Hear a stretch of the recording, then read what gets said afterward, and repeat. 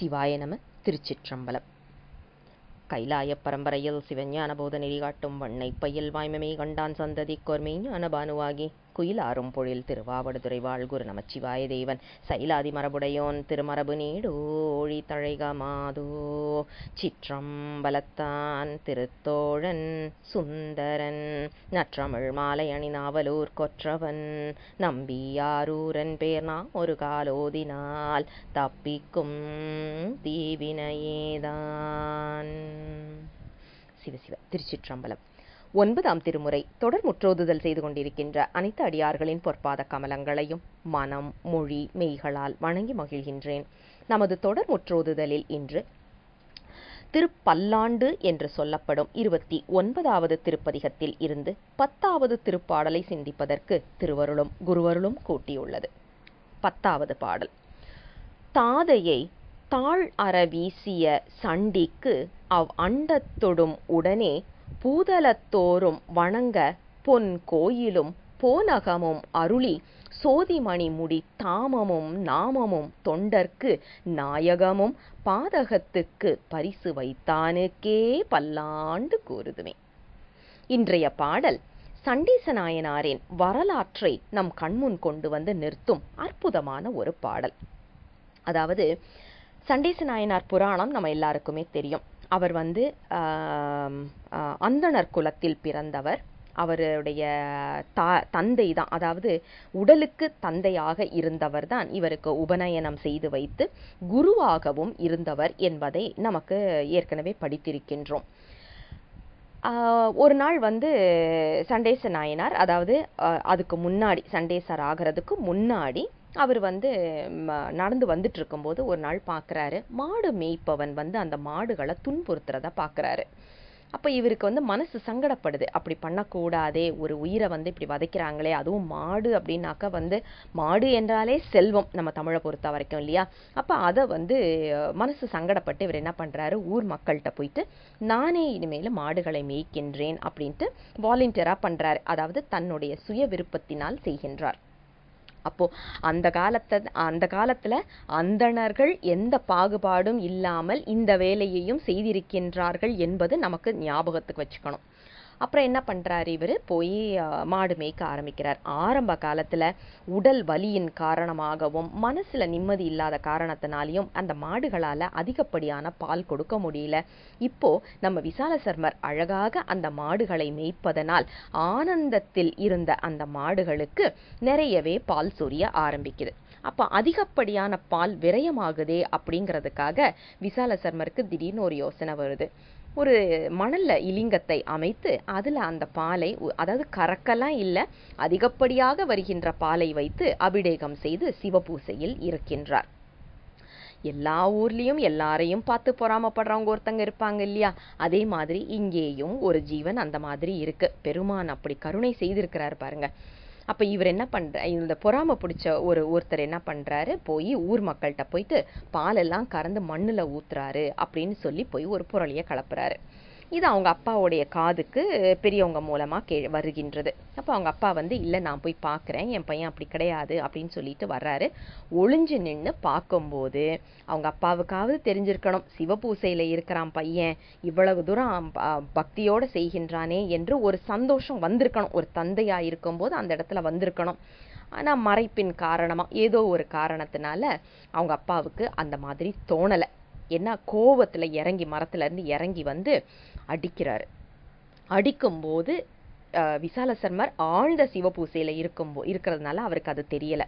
ஆனால் ஓங்கி அந்த சிவலிங்கத்தை சிதைக்க முற்படும் போது இவருக்கு கோபம் வருது. சிவலிங்கம் அப்படின்ன உடனே பெருமான் ஆன்மமூர்த்தமாக இருக்கின்ற அதற்கு கேடு என்றவுடன் விசாலசர்மருக்கு கோபம் வருது. பக்கத்தில் அந்த மாடு மேய்க்க வச்சிருந்த அந்த கம்புனால அதை எடுத்து வீசுறாரு. அவருடைய அந்த சிவபூசை காரணமாக கையில் எடுத்த கம்பு மழுவாக மாறிவிடுகின்றது. அவங்க அப்பாவுடைய காலை வெட்டி விடுகின்றது. யோசிச்சு பாருங்க, தாயும் தந்தையும் முதல் தெய்வம் என்று வணங்குவது நம்மளுடைய மரபு. தந்தையாக இருந்தவர், இரண்டாவது ஆசிரியர் குரு, இப்படி இரண்டுமாக இருந்த ஒருவருடைய காலை வெட்டுவது என்பது அவரை கொல்லுவது, அதை இறந்துடுறாரு. இதில் பார்த்தீங்கன்னா மிகப்பெரிய பாதகச் செயலில் ஒன்றாக கருதப்படுவதுதான் இந்த செயல். ஆனா நம்ம சிவபெருமான் என்ன பண்றாரு, ஏன்னா இவர் தன்னுடைய நிலையில இருந்து இதெல்லாம் செய்யல. நான் எங்க அப்பாவை வெட்ட போறேன்லாம் வெட்டல. அந்த மாதிரி தன்முனைப்பினால செய்யல.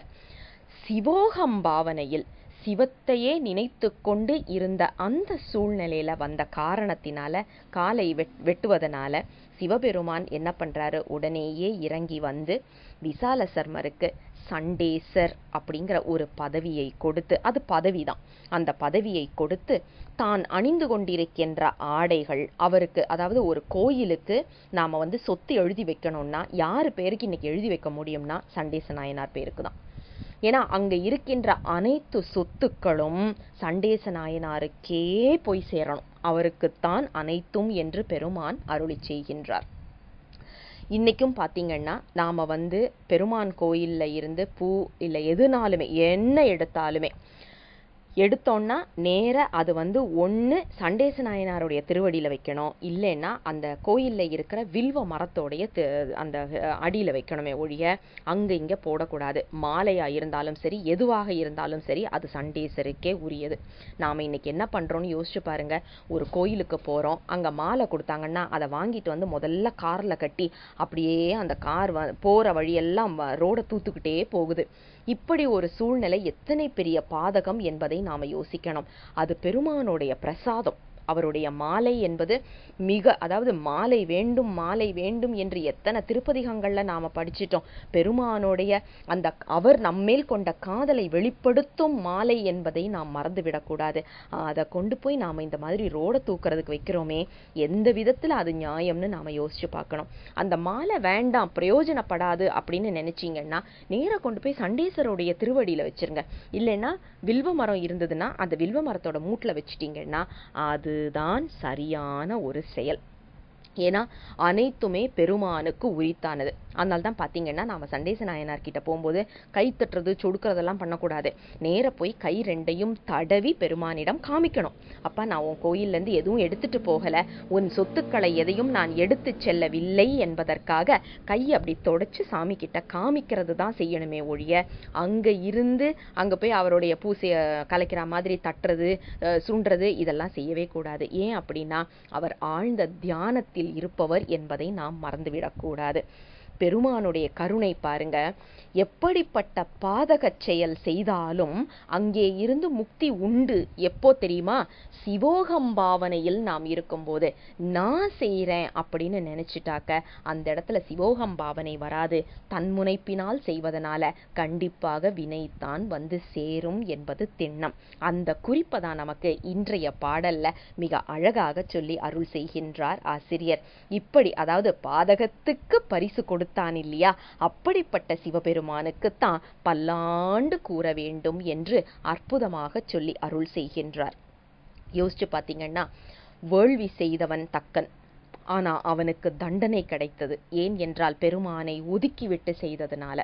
ஆனா அதே நேரத்துல சண்டேச நாயனார் பெருமானை முன்னிறுத்தி செய்த பாதக செயலுக்கும் பெருமானிடம் இருந்து கருணைதான் கிடைத்தது.